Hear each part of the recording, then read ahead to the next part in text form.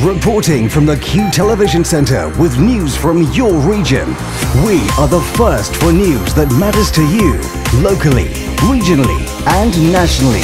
This is QTV News. With the QTV News update, I'm Alex Carey. A man in his 30s is in a critical condition after an assault last night in Derry. It happened at around 9 o'clock on Waterloo Street. The police have arrested a man in his 20s on suspicion of GBH. Elsewhere, a farmer who was left in a critical condition after an accident that claimed the life of his son is now stable in hospital. 52-year-old Bertie Christie and his 8-year-old son Robert were overcome by slurry fumes at a Dunloy farm last Saturday. Robert's funeral took place earlier this week. 4 men have been charged with drug offences after a seizure of cocaine and cannabis worth £125,000. It comes after a car was stopped on Banbridge on Tuesday night and the police found £120,000 of cocaine, with a follow-up search in Lisburn finding £5,000 of cannabis. The men are appearing before Newry Court this morning.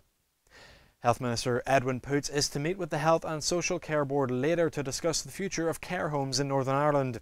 They began their review last year and they're now going to publish their report later. And that's the latest. Stay up to date. Listen to Q Radio.